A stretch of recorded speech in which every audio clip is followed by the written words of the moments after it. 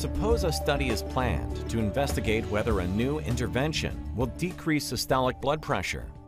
For various reasons, the researchers decide to administer the intervention to whole clusters or clinics rather than randomize the treatment to individuals within each cluster. Experience has shown that the clinics can be separated according to size, as small, medium, and large. For the small clinics, which cover about 15% of eligible subjects for treatment, the average number of subjects will be 7, with a clinic size standard deviation of 3.1. Medium-sized clinics account for roughly 25% of patients and have an average of 18 patients per clinic, with a clinic size standard deviation of 5.2.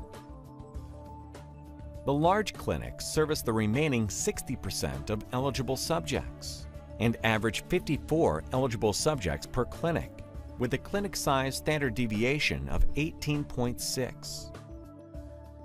The number of clinics receiving the control will be the same as the number of clinics under treatment. Prior studies indicate a mean score of 124 for the control, with a standard deviation of 23 and an intra-cluster correlation of 0.03. The researchers wish to compare the necessary sample sizes for a range of assumed blood pressure differences between -10 and -6. They also want to consider an intra-cluster correlation value of 0.06.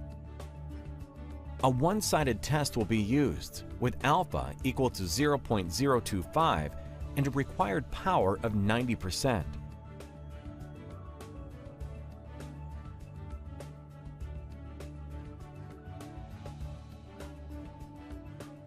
The numeric report gives the total number of individuals needed, as well as the corresponding number of clusters.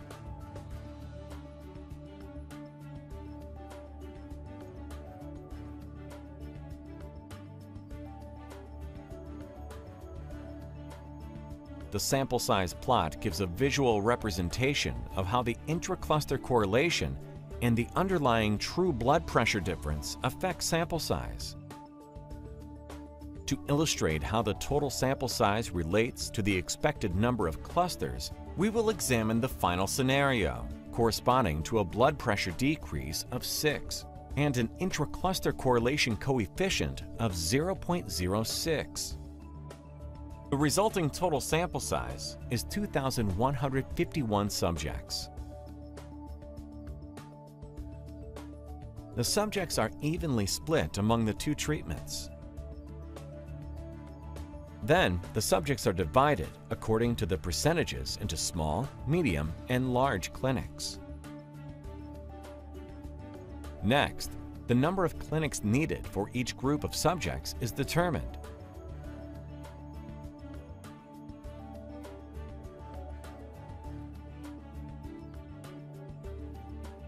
When all the clinics are added up, the total is 50 clinics per treatment, or 100 total.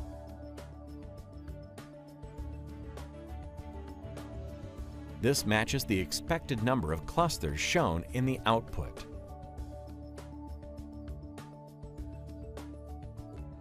To learn more about this sample size procedure or the hundreds of other sample size tools in PASS, see the help documentation that is installed with the software and is also available online at ncss.com. If you are new to PASS and would like to learn more about it, you can download the free trial.